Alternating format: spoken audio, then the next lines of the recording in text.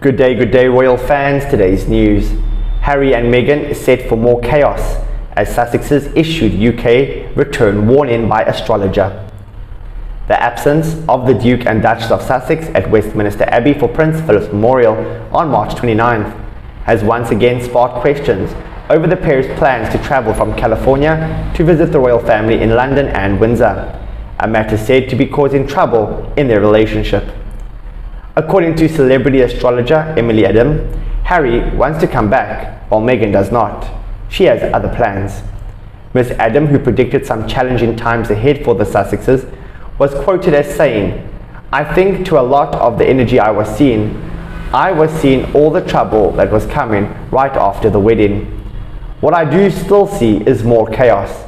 Harry and Meghan's marriage has been subject to scrutiny ever since their first royal tour, as they travelled around Australia, Fiji, Tonga and New Zealand in October 2018. It became clear the two were not like the royal figures the British public were used to, at least when it came to their titles with the media.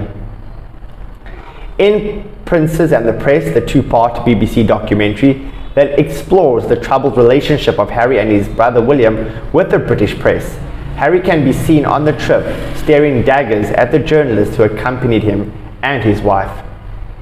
In the first episode, the Times royal correspondent Valentine Lowe recalled Harry had been pretty grumpy on that tour.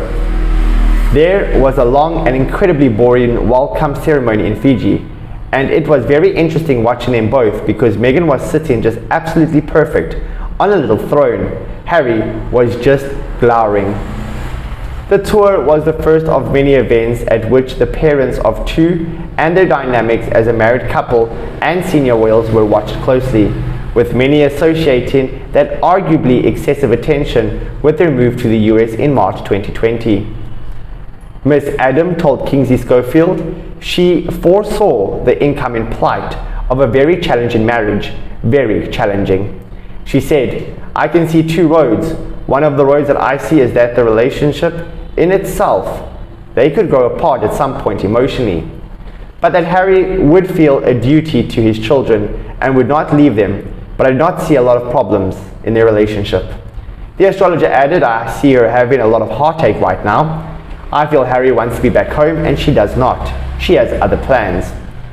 Her words come as Harry prepares to travel to the Netherlands later this month to attend the Invictus Games, the competition he founded to use the power of sport to inspire recovery for injured servicemen and servicewomen. Thank you guys for watching today's news. I hope you enjoyed our content. Please don't forget to like, comment and subscribe for more. Goodbye for now.